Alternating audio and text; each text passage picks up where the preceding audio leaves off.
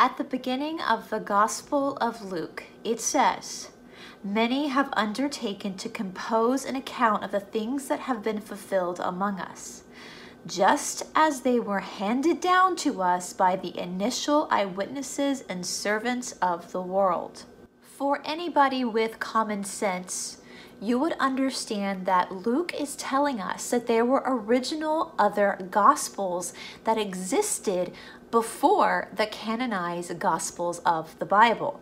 Now, even though there are multiple books of the Bible in the New Testament, there are technically only 4 Gospels. These Gospels, of course, are Matthew, Mark, Luke, and John.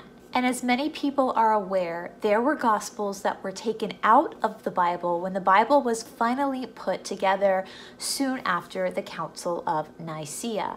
Of course, if you are joining along with us on the Dark Outpost, you already know that we have made it our mission to go through every single book that was excluded from the official canonized Bible. So today is our recap of the work we talked about last night on the Dark Outpost. But before we go any further, you know what to do. Hit that subscribe button and give us a like. Also, again, a very special thank you to all our patrons who help make this channel possible, especially our producer, Tiffany Monroe, who again is a Reiki master here in Atlanta, Georgia. If you would like to contact Tiffany regarding her services, her email is listed down below. Welcome to Esoteric Atlanta. My name is Bryce, and today we're going to be talking about the Gospel of Mary Magdalene.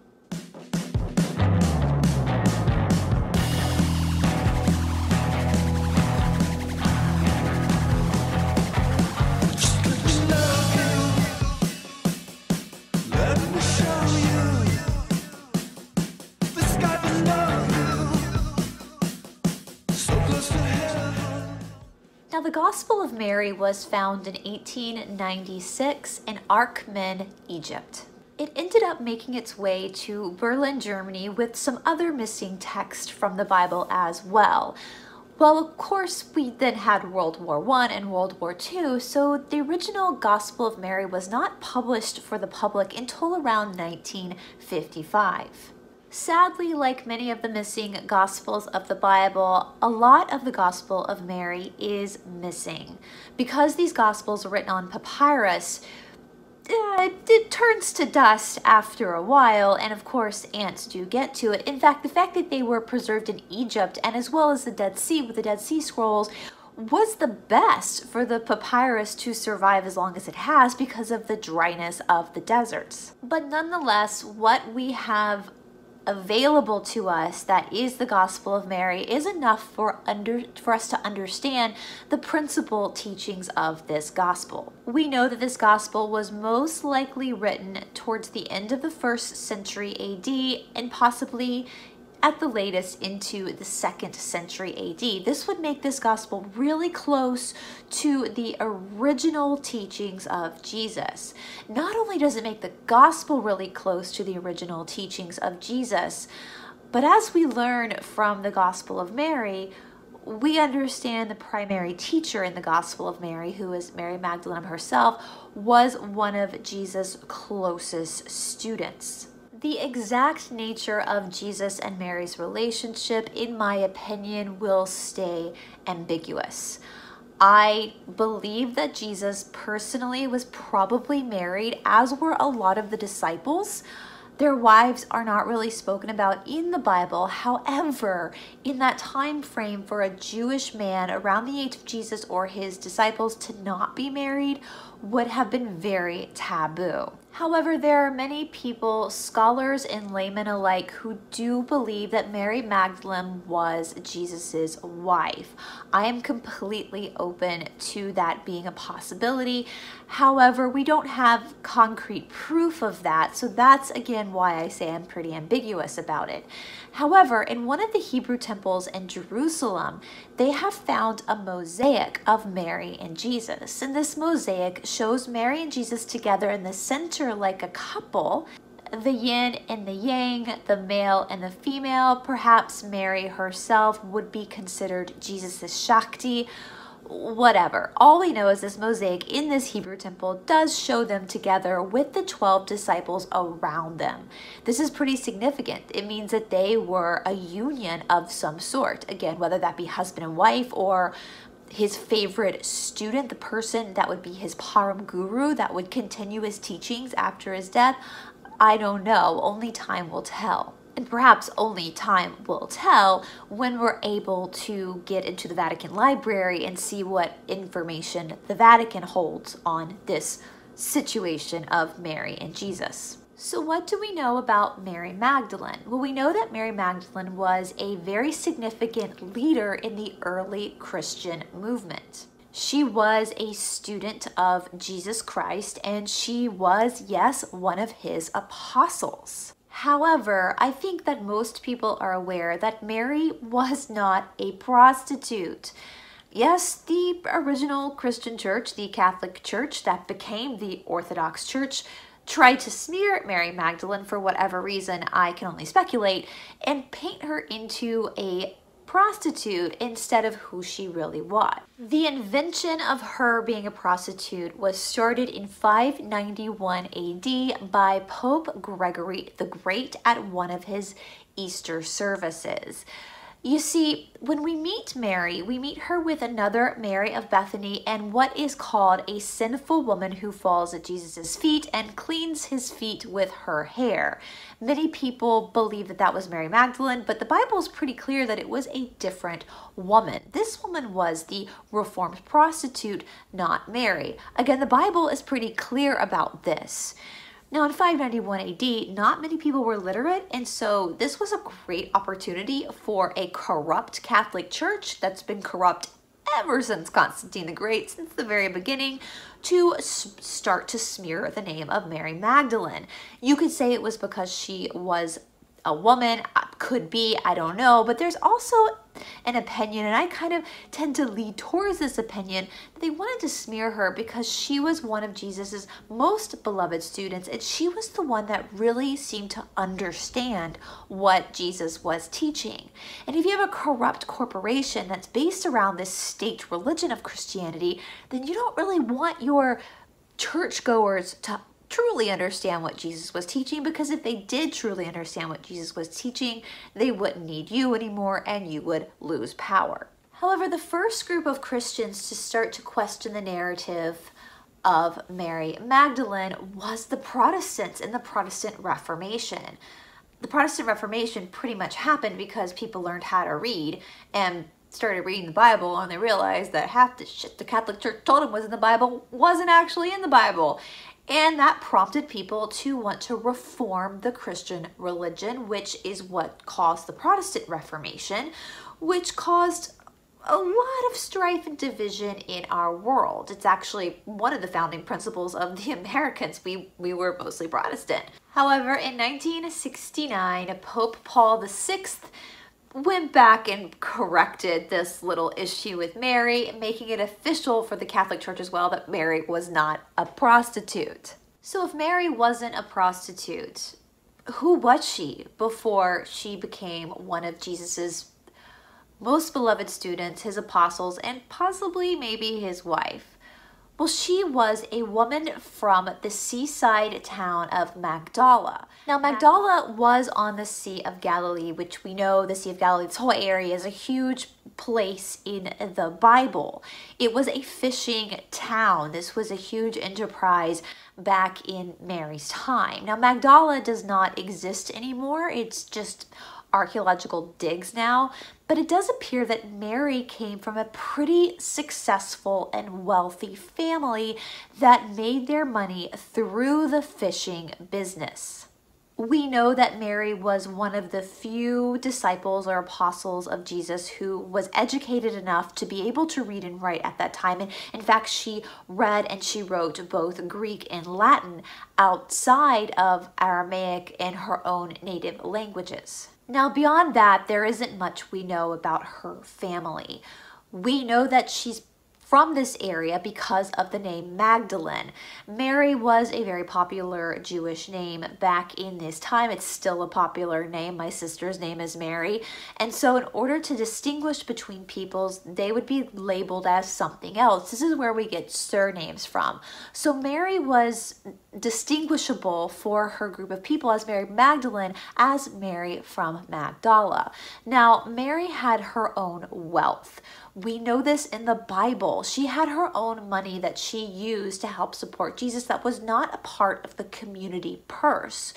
If you remember back from our vampire episode that we did on the Dark Outpost, we talked about this community purse with Judas and the whole idea that maybe Judas was in charge of the purse and was kind of in the banking role and was possibly a vampire, according to some other missing text from the Bible, and would steal money from the community purse. Well, Mary's money, again, was separate from that. Well, where would a woman get money like that from? She would get it from her family. It is also believed that Mary was extremely pious in her Jewish faith. Again, not a prostitute at all. During this time, the Roman Empire was ruling over all these villages and these provinces that were lived in by the Jewish people. Same was for Magdala. Now, the Roman Empire ruled by tyranny. There was heavy taxes placed on the Jewish people, and they would worship their pagan gods in Jewish temples. And if any of the Jewish people tried to fight back against the tyranny of the Roman Empire, they would be crucified. So we see the Roman Empire using terror in order to try to keep the Hebrew people in line. So with this issue happening in Galilee, in this whole area, we have many Jews that were very excited about the promise of the Messiah. They felt like when the Messiah came, that they would be liberated from this Roman rule. What they didn't understand is that the Messiah was going to come one time, give his life, and then come back another time thousands of years later. One thing I found also very interesting in my study of this time is that the Roman Empire did not like it when groups of Jewish people would huddle together. Yes, you heard that right. The Roman Empire wanted them to socially distance themselves from each other. Sounds familiar, right? They didn't want them to be able to have power in numbers. They wanted to control everyone through fear-mongering, through terror. It's amazing how history always repeats itself. Now, we're not quite sure how Mary met Jesus. It's not really recorded in the Bible, and it could possibly be in the Gospel of Mary, but we're missing a bunch of it, so we're not really sure. But it is believed that she probably met him in passing, just as he had met his other disciples in passing. Many people probably believe she met him on the shore of the Sea of Galilee. The Bible does mention that Jesus exorcised 7 demons outside of Mary. However, the exorcism with Mary doesn't seem like it was that big of a deal. It wasn't as showy as some other exorcisms that Jesus did in the Bible. And so people often wonder if Mary's exorcism was maybe a little bit different than we think of today when we hear exorcism. Back in Mary's time, illnesses were called demons, and many historians believe that there is a possibility that Mary was epileptic. If she was epileptic and she had seizures, it might look like she was possessed, but we now know that it's just a disorder. It's epilepsy. There is a possibility that when Jesus did the exorcism, he healed her of her epilepsy. And at that moment, she recognized that Jesus was the promised Messiah and decided to follow him. By her starting to follow Jesus, she is, like all the other apostles, they all put targets on their back. Again, the Roman Empire did not like Jewish people grouping together, especially under this person that's causing all sorts of issues in the community named Jesus. With the 7 demons, we also will see in the Gospel of Mary that this could also mean the 7 attachments of the mind. You see, Mary's gospel is very yogic. It's about controlling the mind, nature versus the soul, prakriti versus purusha. And we'll get into that into her gospel. It could be that she became enlightened, that she understood what Jesus was saying, and that you have to cut off these attachments of your own mind in order to find true peace and true salvation. But with the meaning of the 7 demons, again, that is your decision on what that means. We do know that Mary was present for the Last Supper with Jesus. In fact, Mary was the one that always served Jesus, which is a very important role, to be the one to always serve the Messiah. It is believed that Mary was also present with Jesus when he was praying before he was arrested, and she must have known when he was arrested what would happen to him. She was also present for his crucifixion, another thing that would have put a huge target on her back for the Romans. And of course, Mary was the one that Jesus came to first when he had resurrected. He told her to go and tell all the other apostles what had happened. This makes Mary the apostle to the apostles. That's a pretty important and significant role. Now, we see in the Bible that many of the disciples do have issue with Mary because she is a woman. However, we see in the Gospel of Mary that she's often reminding them that the nature of a person, the sex, the gender, that's all that is, that the soul is genderless. The soul, the eternal, has no ties to any type of physical being. Now, the disciple that has the biggest problem with Mary is Peter. Now, Peter's role in the history of the Christian church, as we've been taught, is the person that is the rock of the church. Jesus told him to go and be the leader. He is where the Vatican is. He is St. Peter's Basilica. But through these missing Gospels, we see a bit of a different side of Peter. In fact, in the missing Gospels, we see Jesus telling people to follow James the Just, Jesus's brother, who ends up running the temple in Jerusalem. We see a Peter who is very violent, who has a lot of rage, who is very opposed to Jesus, who is very confrontational with Mary. And I find this very fascinating. Was there a manipulation about Peter in the other Gospels that we have in our canonized Bible? Do these missing books tell a totally different story? And if so, who was Peter exactly? I guess we'll just have to keep reading all the hit Gospels to know for sure. But with the Gospel of Mary, we do see Peter being very confrontational with Mary. In other Gospels coming up, we're going to see that Mary was afraid of Peter. This is odd to me. This is a woman who defied the Roman Empire. She put a target willingly on her back. She doesn't strike me as someone who scares easily. So why was she afraid of Peter? What was it about Peter that scared her? And we do see the other disciples start to come to her defense and take her side over Peter's. Now, after Jesus' resurrection, the Bible doesn't really give us much information on what happens to Mary. We do know that Mary ended up going to France. Now, there was a book called The Golden Legend that was written in the Middle Ages, around 1200 years after Jesus died. And this book does talk about Mary's journey to France after the resurrection. Now, she did stay in the area of the Middle East for about 14 years, teaching the gospel, teaching Jesus' message, until she absolutely had to leave the area. Again, all these apostles, all these disciples were all fugitives. And so she got on a boat with members of her family and ended up in the south of France. They ended up finding a pagan temple where they lived. And this was the first place where Mary taught, and she converted all the pagans to this new Christian faith. Well, the monarchy at that time started to hear about this woman, this Hebrew woman, who was teaching this new religion in their country. And they went to go greet Mary. They were very skeptical of her faith at first.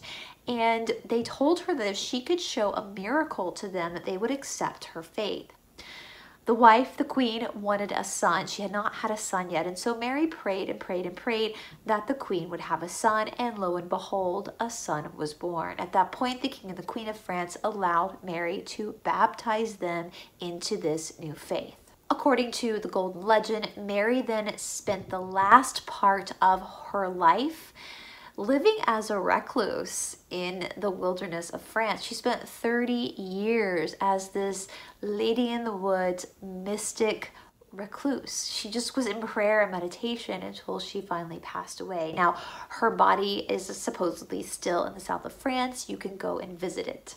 Now, we're going to end this episode today going through the material that we do have of the Gospel of Mary. It's not that long. There's not that much of it. So I feel like we can probably get it in on this video. I will also be adding some commentary and some of my thoughts into the Gospel of Mary as we read through it. If you don't want to listen to it, if you'd rather just read it for yourself, then I highly recommend reading it for yourself. So if you're signing off right now, I just want to tell you I hope that you had a wonderful Christmas and are looking forward to an incredible new year. We will be back again on Friday with a whole new story. Next week for the Dark Outpost, we are going to be going over the Gospel of Philip. And for everybody who wants to stick around and listen, let's get started with the Gospel of Mary. The Gospel of Mary starts at chapter 4. Pages 1 to 6 of the chapter are missing, and chapters 1 through 3 are lost. So the first line of what we have remaining of the Gospel of Mary says, "Will matter then be destroyed or not?" Now, for me, this means that this is the matter or substance of the mind becoming destroyed. Again, those attachments to matter. This is where suffering comes from.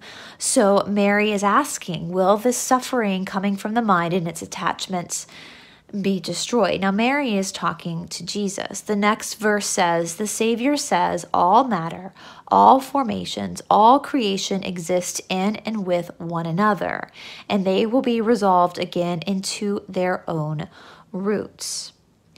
To me, this means that the world interacts in both Prakriti and Purusha. So again, we have the physical world and the spiritual, emotional, and mental world. We also see an openness and a privateness, a formation of behavior. Awakened people will understand that there is also another world beyond the mind's attachment. We heavily see this now as we move into the Great Awakening. A lot of people talk about moving from three-dimensional thinking into five-dimensional thinking.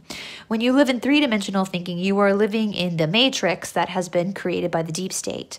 When you have moved into five-dimensional thinking, you see the trick, you see the matrix, and some of your attachment will start to fall away as you realize there is a powerful spiritual force behind you. The Gospel of Mary goes on to say, for the nature of matter is resolved into the roots of its own nature alone. So it's saying the mind will revert back to its natural state. Basically, everything is going to dissolve itself. It's going back to Genesis. It's the end is the beginning and the beginning is the end. We see this in the book of Thomas as well. In fact, the Gospel of Mary and the Gospel of Thomas are very similar. Gospel of Mary goes on to say, he who has ears to hear, let him hear. And then it goes on to say, Peter said to him, since you have explained everything to us all, tell us this also, what is the sin of the world? The Savior said there is no sin, but it is you who make sin when you do the things that are like the nature of adultery, which is called sin. Basically, when you sin, you're going against what is moral and what is right. Now, in order to go against what is moral and what is right, we have to actually understand what is moral and what is right. I know a lot of churches have what we call the age of accountability, where eventually we come to an age where we understand right from wrong. And so basically, Jesus is saying here that when he's talking about adultery, he's not actually talking about the specific act of adultery, although that is a sin when you're going to hurt somebody else by betraying them. He's saying anytime you do something that you know is going to hurt somebody else, then you are sinning, and you have the choice whether you make that action or not. In yoga, the first law of yoga is ahimsa, or nonviolence. So you always act in a state of not trying to hurt anybody else. The Gospel of Mary goes on to say, that is why the good came into your midst, to the essence of every nature in order to restore it to its root. So basically, Jesus is saying, look, I came to earth as God to remind you of who you really are, and that you are worthy of love. And if you know you are worthy of love and are loved, you too will not sin against your fellow man and cause him harm, because you start to see that everybody is the same. Again, this goes back to the Gospel of Thomas, right? Where we talked about the twin, that there's a possibility that Jesus came to earth to remind you that you are a child of a living God, as is your fellow man. And when you start to recognize that, when you start to see the light inside of other people, you will not hurt people intentionally. It goes on to say, then he continued and said, that is why you became sick and died, for you were deprived of the one who can heal you. Basically, this is saying to become spiritually corrupt because you basically forgot who you are. Like you basically forgot that you are a child of God, and that is why you suffer and why you fall ill to these attachments versus being able to step back and say, oh my God, I'm a child of God. This is beneath me, doing these horrible things. The Gospel of Mary goes on to say, he who has a mind to understand, let him understand. Then it says, matter gave birth to a passion that has no equal, which proceeded from something contrary to nature. Then there arises a disturbance in its whole body. So yeah, the attachment of the mind can cause suffering. It's what causes depression or low self-esteem. It can cause people to commit acts or crimes of passion. You know, if we look at the actual idea of adultery, a lot of people cheat because there's a suffering within their own mind. It really has nothing to do with their partner. They're like a slave to their own thought process. And in the Gospel of Mary, it becomes very apparent that we're trying to learn, Jesus is trying to teach us how to recognize these attachments for what they are, and therefore not act on them. The Gospel of Mary goes on to say, that is why I said to you, be of good courage, and if you are discouraged, be encouraging in the presence of different forms of nature. So you basically have the choice to pick peace. Like you can learn to control your mind so that you're in a state of peace. It goes on to say, he who has ears to hear, let him hear. When the Blessed One has said this, he greeted them all, saying, peace be with you. Receive my peace unto yourselves. Beware that no one lead you astray, saying, lo here or lo there, for the Son of Man is within you. Again, that reverts back to the Gospel of Thomas or Didymus, the twin, that you are the twin of God. The Son of Man is within you. For those who seek him will find him. Go then and preach the gospel of the kingdom. Do not lay down any rules beyond what I appointed you, and do not give a law like the lawgivers, lest you be constrained by it. So this is saying, I found this really interesting in my own opinion. So it's saying that God's rules exist within the soul, not the outer world. So God's rules are basically the 10 Commandments and the 2 laws that Jesus gave us, which is love thy God with all thy heart and love each other as I have loved you. And if we look back again at what this idea of sin is this knowing the idea of cause and effects and understanding that we have suffering because of the attachments of the mind, that the God's boundaries are within our soul. They don't exist in our world. And they're also warning us, like, don't follow laws that were not given to you by God, because it's only going to cause you pain. And we see many laws established by the Catholic Church as well as the Protestant churches that aren't really in the Bible. And this is a warning. So maybe that's another reason why they didn't let the Gospel of Mary be in the Bible. All right, the gospel says, when he said this, he departed. So students or people should be left alone to contemplate and meditate and pray without any other personal rules. Yeah, this is saying like I said this on the Dark OutPost last week. We say this in yoga. When the student is ready, the teacher appears, but when the student is really ready, the teacher will disappear. There comes a time when you don't need any more guidance. We see this again in the Gospel of Thomas, where he's like, listen, Jesus is telling his disciples, basically, I'm totally paraphrasing, but like he's like, look guys, I gotta go. I've already been resurrected. I have to go. It's now your turn to go out and teach this. You don't need me anymore to be here with you. I will be here with you in spirit in a different way, but I've given you everything you need. Now go and teach. At this point, we move on to chapter 5. Chapter 5 starts by saying, but they were grieved. They wept, saying, how shall we go to the Gentiles and preach the gospel of the kingdom of the Son of Man? If they did not spare him, how will they spare us? So this again goes back to the idea that Mary was not afraid of the terrors of the Roman Empire. The New Testament challenged the teachings of the temple or the matrix. It challenges the idea of the satanic world, of the cult of Saturn, of what we live in today, the deep state, as it's called, the cabal. The New Testament is here to set men free and to see the deep state, to see the matrix, to see everything, the 3D world for what it is. However, we're seeing that the apostles, the disciples, are afraid to go out and start to preach because they know what's going to happen. They know that they're going to be possibly killed for it, and most of them did get killed for it. Most of them were martyred.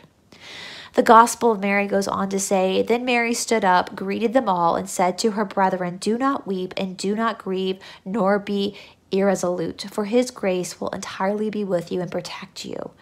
Again, she's saying like, buck up guys, come on, you can do this. It goes on to say, but rather let us praise his greatness, for he has prepared us and made us into men. Again, this is referring back to the fact that the soul has no gender and that we are all the same to God, men and women alike. And we do see that with Jesus. He did not just Mary, he had multiple female students, which was revolutionary back then during this time. The Gospel of Mary goes on to say, when Mary said this, she turned their hearts to the good, and they began to discuss the words of the Savior.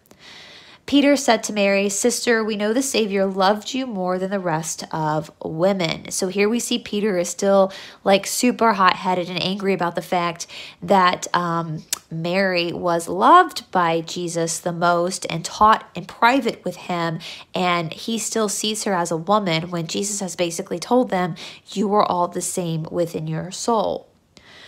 The Gospel of Mary goes on to say that Peter then said, tell us the words of the Savior which you remember, which you know, but we do not, nor have we heard them. Mary answered and said, what is hidden from you, I will proclaim to you. This basically means, in my opinion, that Mary is saying, like, it was hidden from you because you didn't understand. I got it, but you didn't. The Gospel goes on to say, and then she began to speak to them these words. She said, I saw the Lord in a vision. And I said to him, Lord, I saw you today in a vision. And he answered and said to me, blessed are you that you did not waver at the sight of me. For where the mind is, there is the treasure. Calm the mind so the soul does not waver. My teacher in India always says like yoga or meditation is about mental focus. It's not just sitting there and having this blank thought in your head. It's actually learning how to sharpen your mind and focus your mind so that the attachments of the mind are at bay. The Gospel of Mary goes on to say, I said to him, Lord, how does he sees the vision, see it through the soul or through the spirit? The Savior answered, saying, he does not see through the soul nor through the spirit, but the mind that is between the two, that is what sees the vision, and it is. The rest of the pages are now missing from this manuscript, but basically we can see, in my opinion, that Jesus is basically once again talking about how the soul is what matters. The physical body is just that. It's just nature. It's not forever. It's not eternity like the soul is. So here we skip all the way to chapter 8 because we have so much missing between chapter 5 and chapter 8.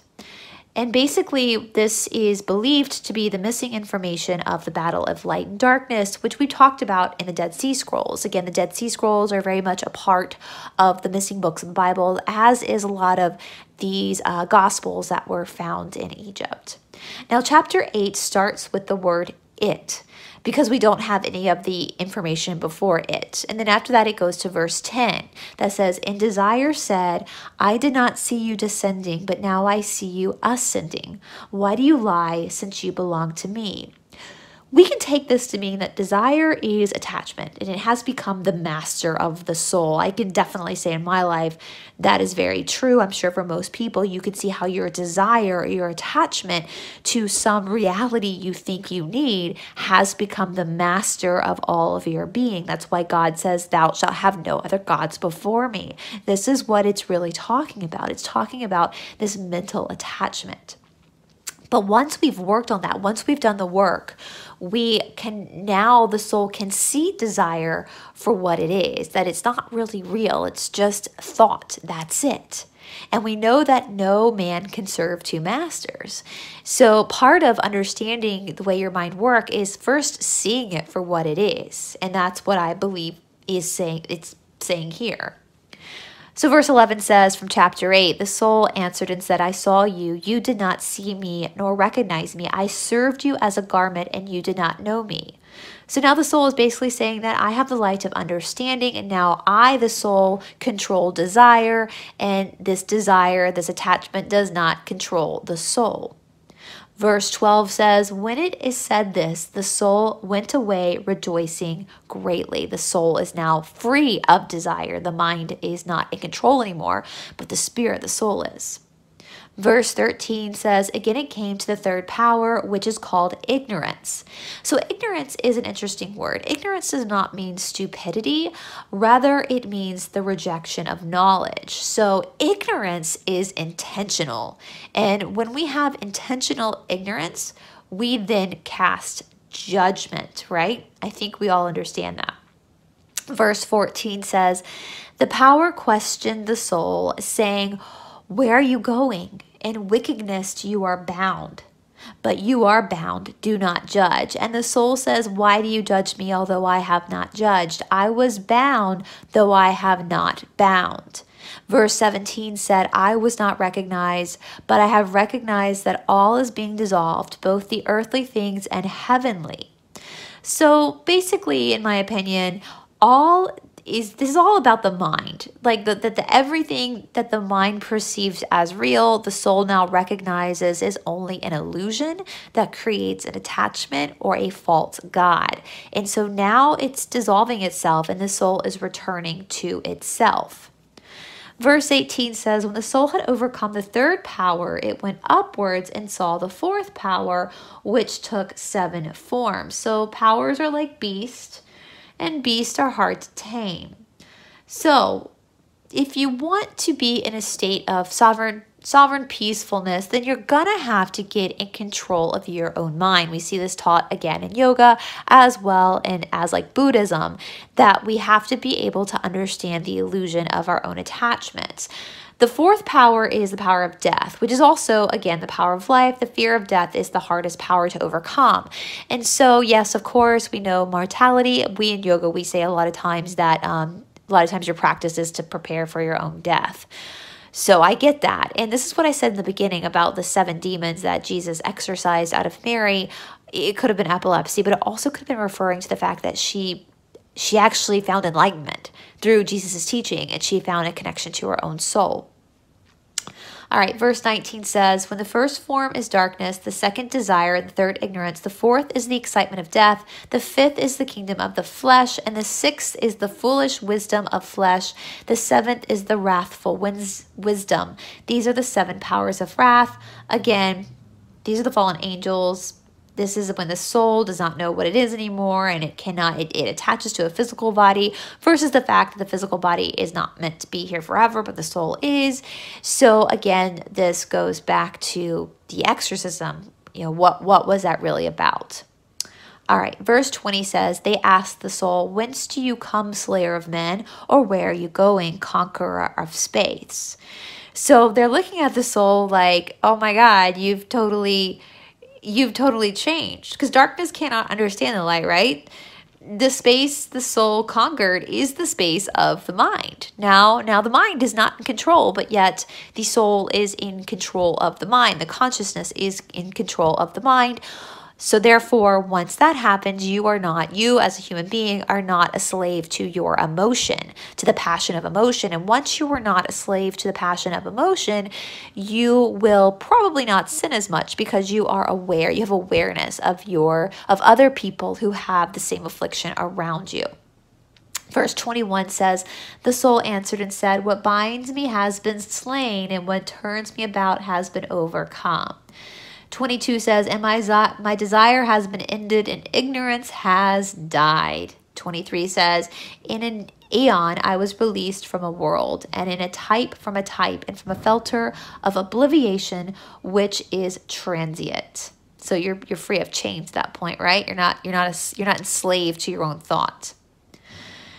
Verse 24 says, from this time on, I will attain the rest of time, of the season, of the eon in silence.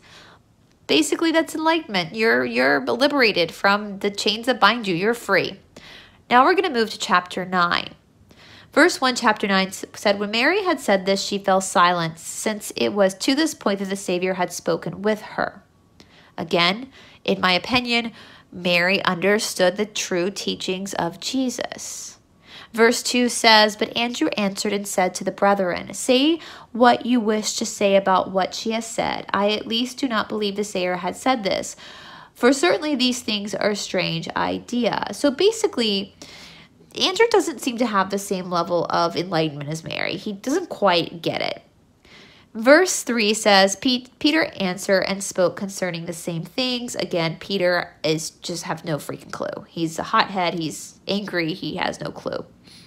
Verse 4 says, he questioned them about the Savior, he being Peter. Did he really speak privately with a woman and not openly to us? Are we to turn about and listen to her? Did he prefer her to us? So like Peter's pissed now. He's mad because Jesus shared things with a woman and not with him. Jesus took favor with Mary and not with him. But again, that shows the division that Peter had, that he thought that he and Mary were different because of their matter, when the whole thing is just prakriti, it's just nature, and the soul is what is important. I think we have a hard time understanding this today because our world is so different now, but it really is just Peter just has no clue.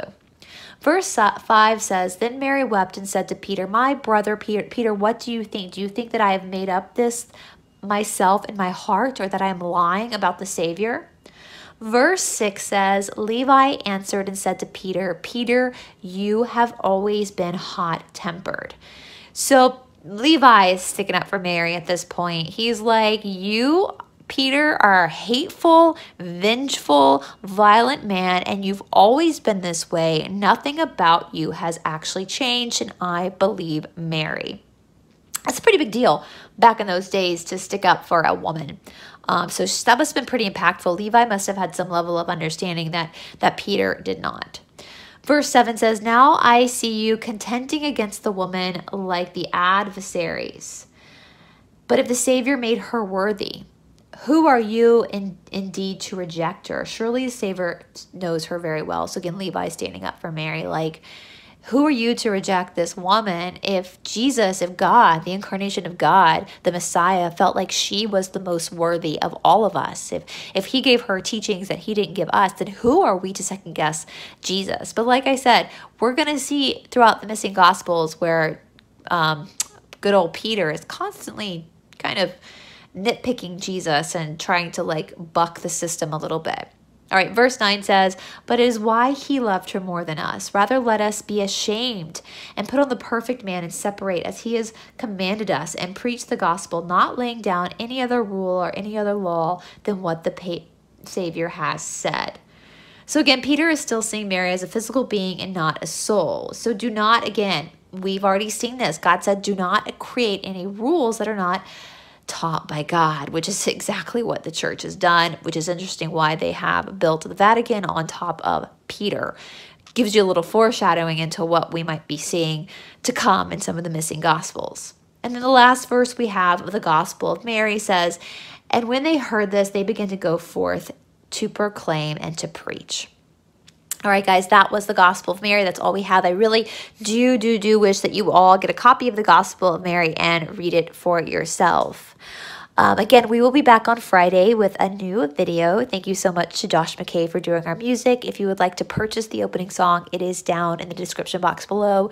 And thank you, as always, to Todd Roderick for helping me get this video out to you guys today. I hope you all had a wonderful Christmas and are looking forward to a very happy new year, and I will talk to you soon. Bye.